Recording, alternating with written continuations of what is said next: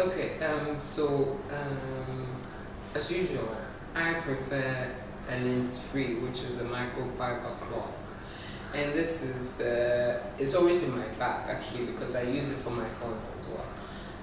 It's a combination of water and rubbing alcohol. So you just spray and wipe. Forgive me, I'm supposed to wear my gloves, but I can't find them. So yeah, you have to wear gloves first. Now, the main purpose is not to contaminate anything or ruin your beautiful hands, with all the stuff that you're using. So you just spray.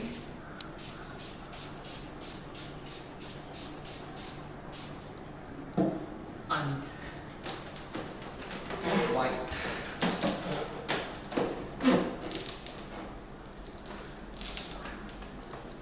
You can use this for your phones, your laptop, your tablet, every screen kind of gadget you have. You can use this one for that purpose. So it's very easy.